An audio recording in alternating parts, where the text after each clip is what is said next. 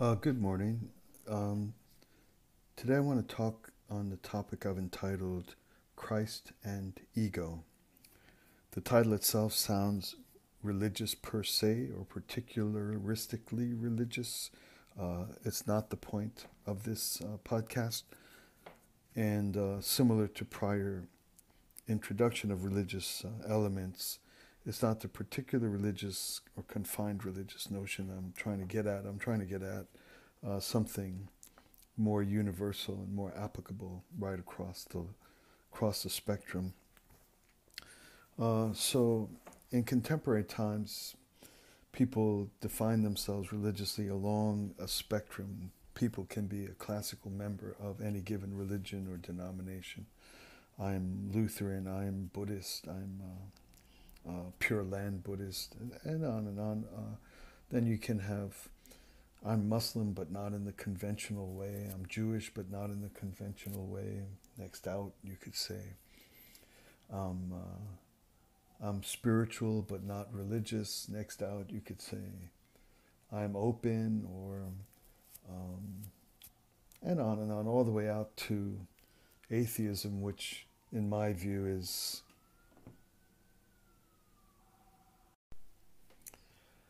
I live in a neighborhood with a lot of sirens. Anyway, I was describing atheism as the most extreme version of faith available on the religion spectrum. That's certitude and certitude over something absolutely not knowable. A remarkable expression of faith. In my view, atheists far outstrip theists in their capacity to be sure of something unknowable. But that's not the point of where I'm going on this. So we have all these options of the way people regard themselves religiously or spiritually in contemporary times.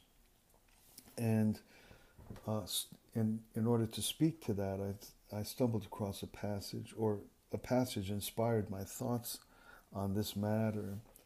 And it reads like this: Therefore, the ultimate purpose pursued by Christianity is not to build the kingdom of Christianity or the world of Christianity.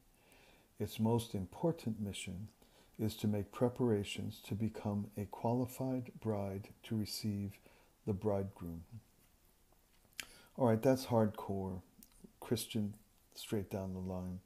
It's a concept that obtains in Christianity grounded in Scripture, of the bridesmaids keeping their lanterns lit. It's the image of awaiting the return of Christ and being properly prepared for that. If we were to translate that into contemporary times in which the genders finally have been liberated from classical gender roles, the husband would be similarly preparing for his wedding night. It's basically that the jitters, the wanting to be most perfect, most beautiful, most pure, wanting to present oneself as infinitely desirable and trustworthy. It's the preparation of the bride to receive the bridegroom, or the preparation of any individual to receive their marriage partner, is a posture of being eternally unworthy, eternally wanting to do more, eternally wanting to be better, eternally wanting to arrive at the moment of wedding bond in the best way I could possibly be. And this is what is introduced here out of Christian scriptures, and what brought my thoughts to this issue of ego, because it's only in the face of presenting oneself to something to which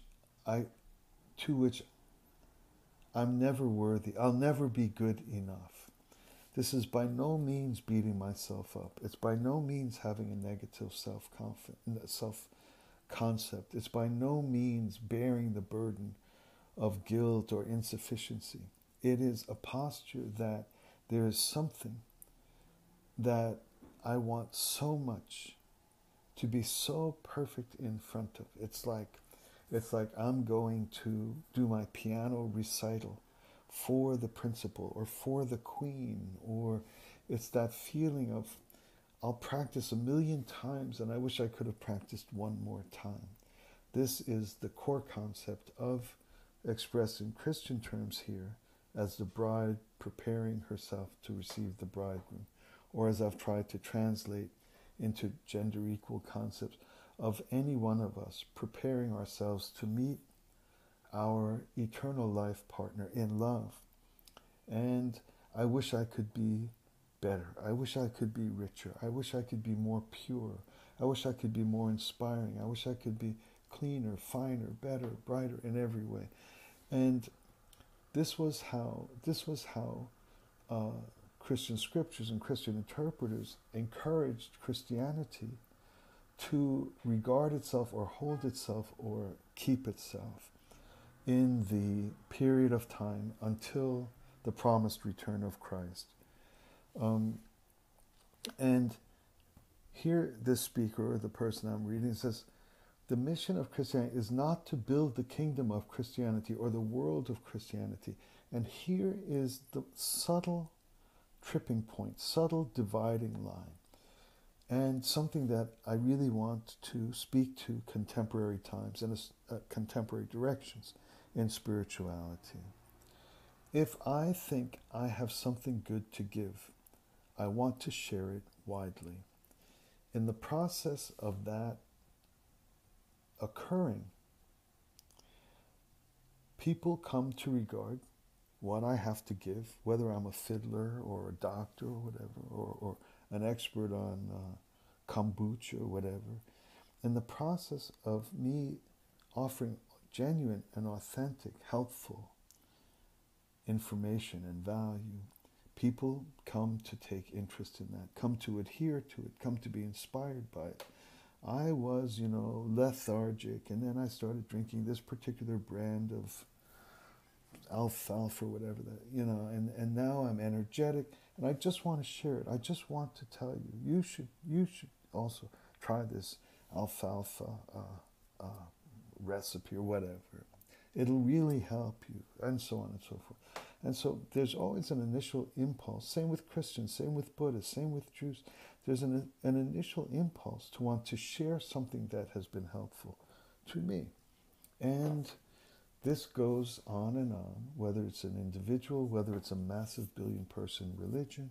It goes on and on until there's a tripping point in which those who are not listening are considered problematic. They're missing the point.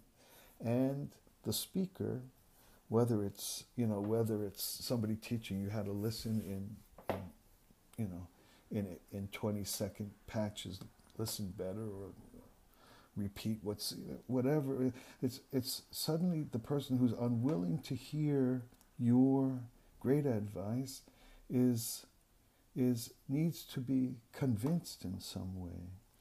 And it's that minor trip, whether it's an individual, whether it's a product, whether it's a movement, whether it's a major religion, it's that minor twist in which now I'm trying to expand the kingdom of my great knowledge, whether it's being a Christian or a Muslim, whether it's selling kombucha or crystals that, if I sleep on them with my temples or whatever. It doesn't matter what the thing is. They're all helpful to start. They're all genuinely helpful to start. But in the absence of this element in which I am permanently in the posture and position of a bride preparing for a bridegroom, or a man preparing for his wedding night, a permanent posture of positioned in front of something I can never be good enough. I want to get better, I want to get better, I want to get... This infinite desire to present oneself as ever better is a humility that never goes away. There's no end to one's humility. I could have 1,000,000 followers, and I may have to present myself to followers as knowing what I'm talking about, and they want me to know what I'm talking about. But the reality of myself is that I face something toward which I'll never be enough. I'll never be good enough. I'll never be as good as I want to be. And the metaphor of doing that, having that as my marriage partner, is perfect, in fact. I have a wife. I'll never be worthy of her. I'll never be good enough for her. Every day, all I try to do is try to become better for her.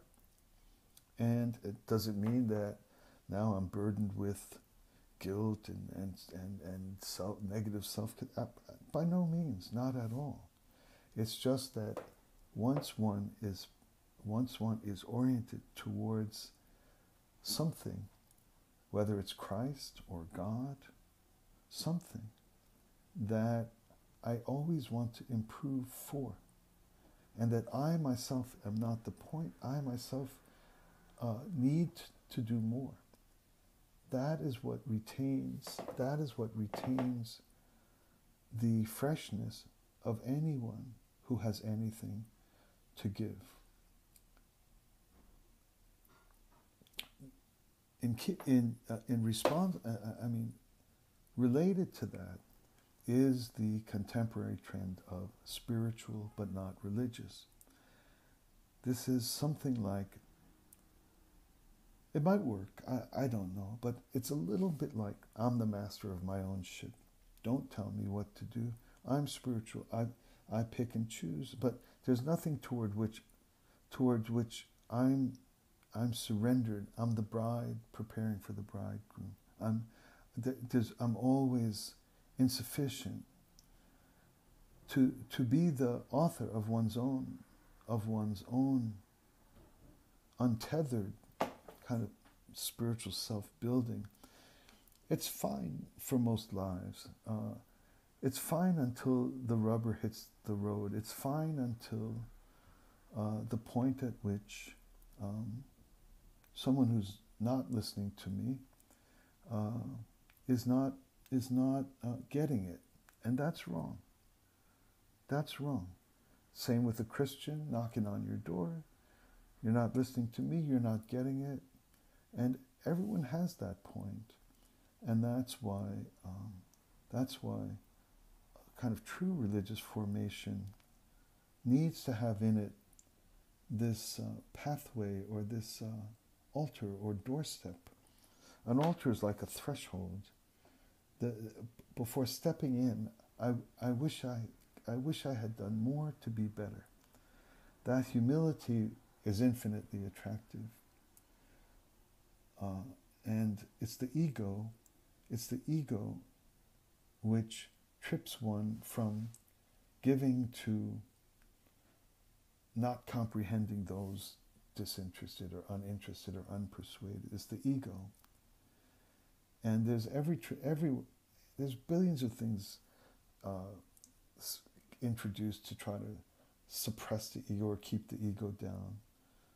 But in the posture of a bride or a man waiting for his wedding night, or a person in front of Christ or in front of God, in that posture, no ego can arise. It simply can't arise. It's not trying to get rid of it. It's a place from which it can't arise. Okay, thanks a lot for listening. Talk soon.